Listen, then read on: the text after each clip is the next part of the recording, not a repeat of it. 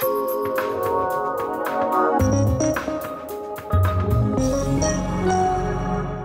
afternoon, and my special thanks to Siemens, to the American Hospital Association, and to the Health Forum, for whom I sometimes toil, for asking me to talk about a topic that people don't like to talk about. So,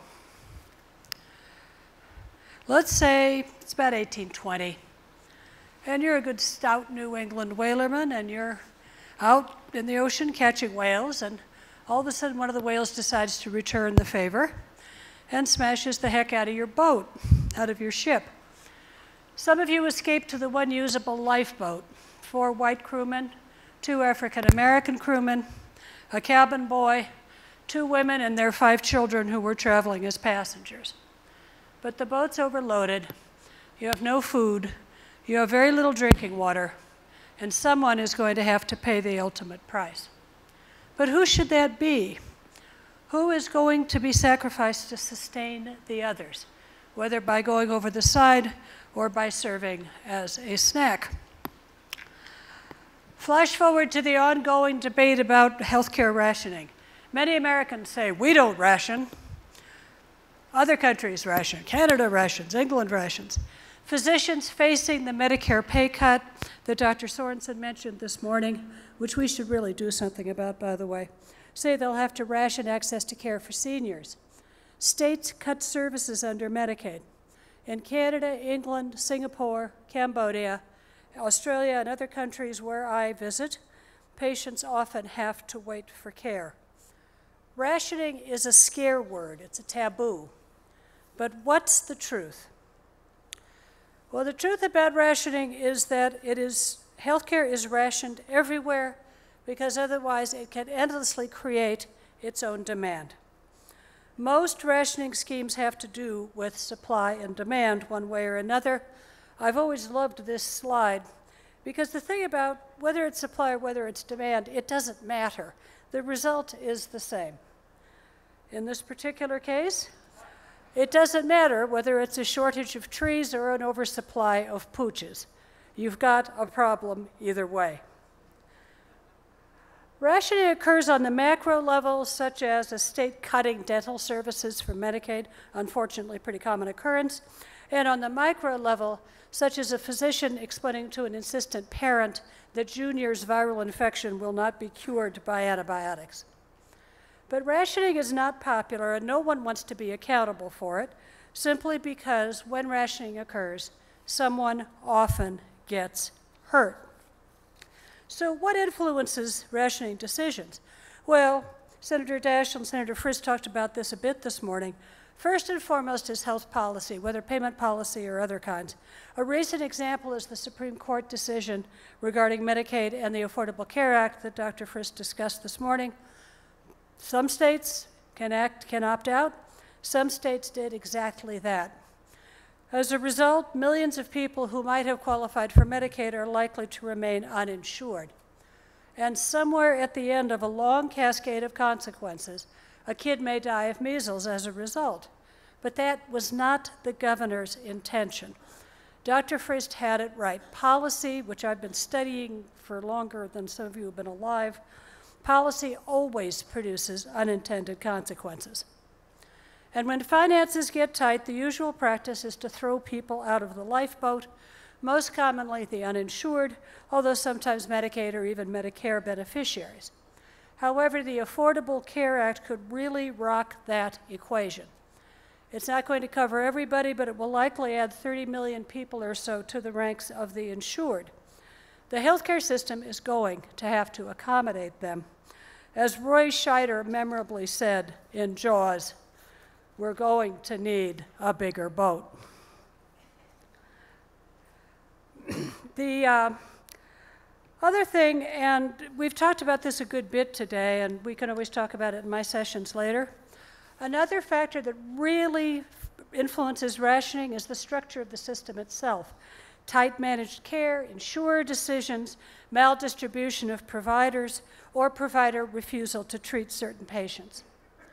And we can't dismiss practices that are stubbornly held onto by providers who simply won't change. despite science to the contrary. One of the early American computer pioneers, who unfortunately has largely been lost to history, was Grace Hopper, the first female American naval admiral, the author of the COBOL computer language, and a bona fide genius. Grace Hopper used to say, the saddest words in the English language are, "I've always done it this way." It's something that we still have a problem with in healthcare. And we have the huge issue of personal preference. People who are for or against abortion and contraception try to influence their availability. Physicians practice less than optimal medicine because they're afraid of being sued. Patients choose DNRs or hospice or just opt out of the system altogether. Also, generally speaking, people don't like to wait, and there's great criticism of rationing schemes that make people wait. But David Naylor, who's a distinguished Canadian physician, has pointed out that having to wait does give the patient the chance to consider his or her choices. All of these are things that influence rationing. But generally speaking, rationing in most healthcare systems is not an optimal process, and unintended consequences dot the battlefield. So the question is, can we do it better? I believe we can, as long as we are realistic, and the most realistic aspect of this is no rationing scheme is perfect. You might be a fan of unfettered markets, you might be a fan of a single payer system, but neither one is a panacea. The difference mainly between rationing schemes is not which one achieves perfection, but what the outcomes are. So how can we create sustainable, humane rationing? Here are a few suggestions. First, rationing should have a goal. It shouldn't happen just because no one was paying attention, and that happens all the time. Understand that particularly in this country, people value fairness above all and will accept a fair process even if it doesn't produce a fair outcome. My favorite story about this was when Bruce Springsteen was coming to Chicago after a long absence many years ago. Ticketmaster was overwhelmed with demand, and so they went to a lottery system. That's quite common for ticket distribution now. Back then, it was considered radical.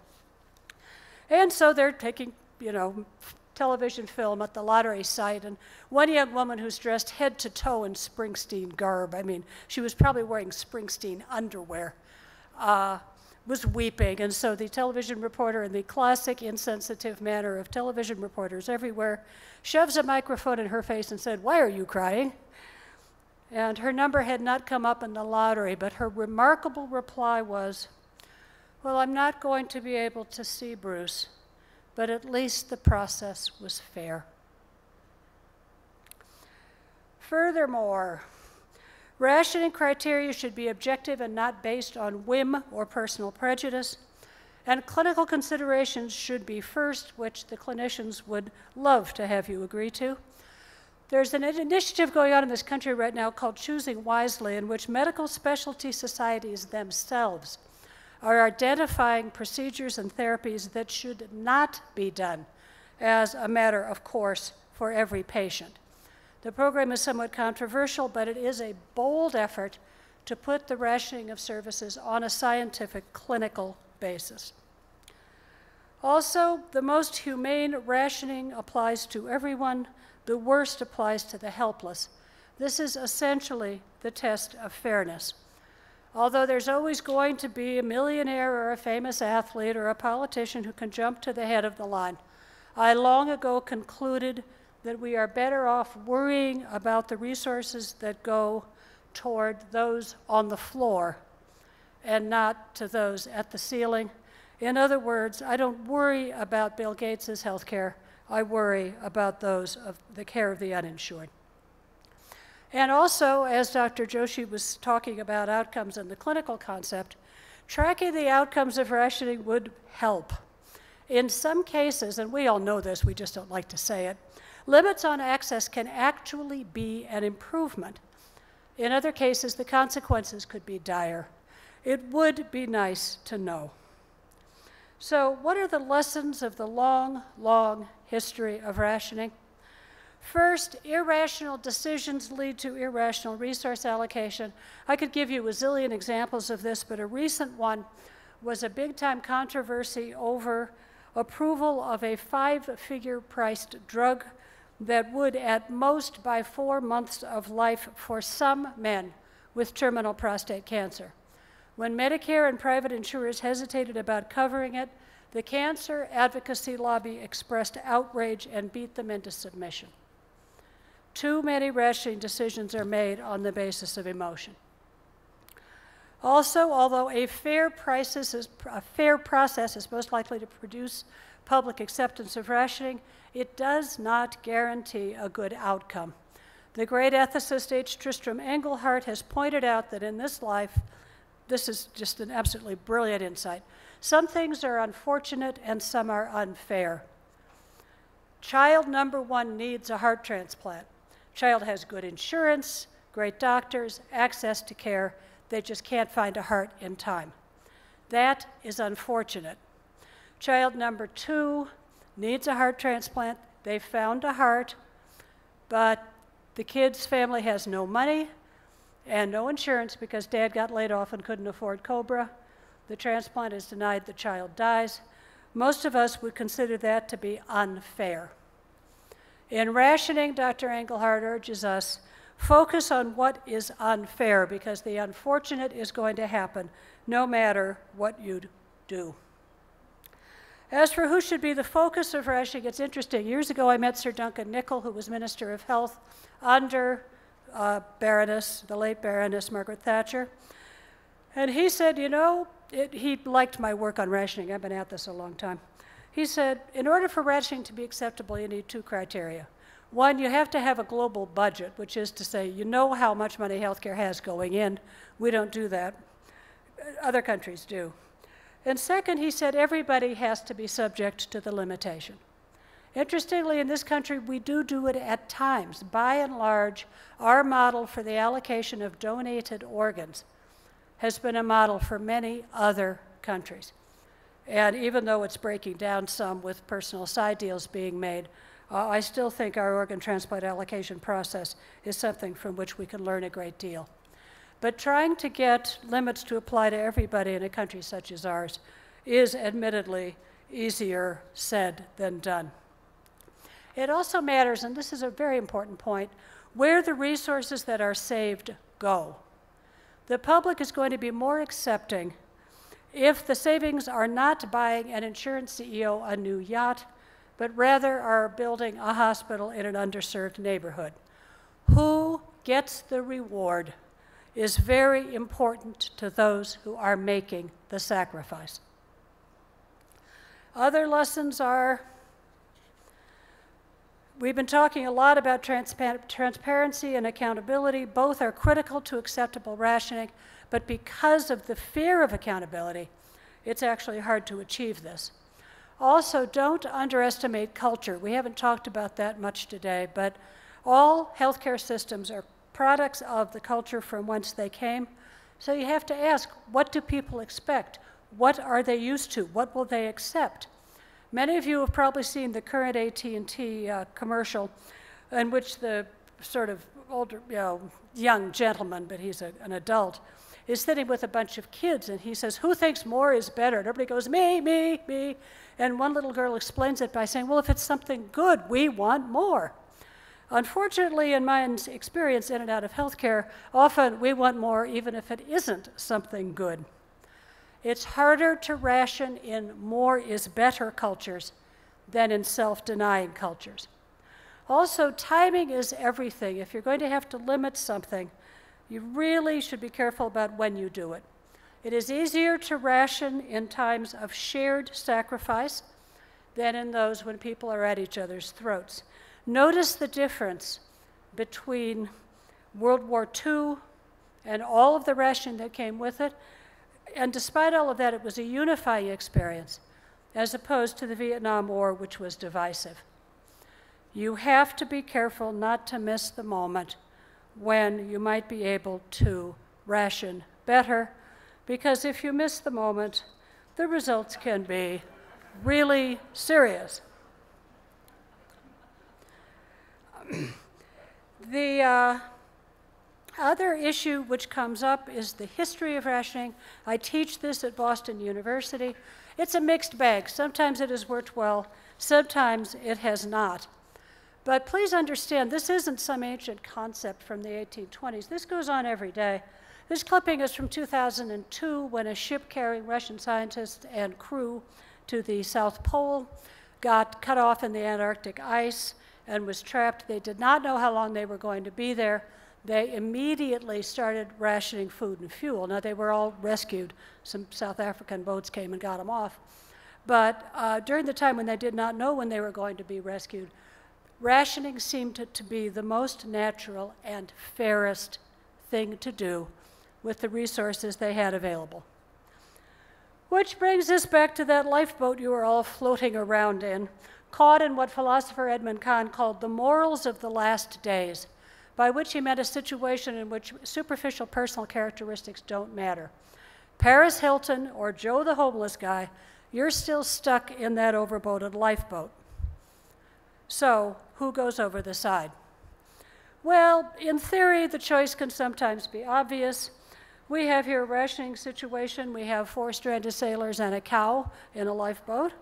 And the sailor has just finished examining a boat that floated up, and he is saying, "Rats, there's nothing in here but a useless barbecue grill, charcoal, and matches." The cow is looking very nervous. And this obvious choice, by the way, might not be so obvious to animal rights advocates, and certainly doesn't appear to be the right choice to the cow.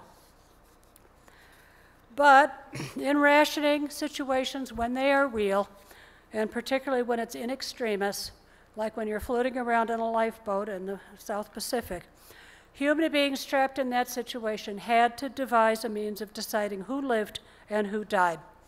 I study lifeboat ethics. Everybody needs a hobby.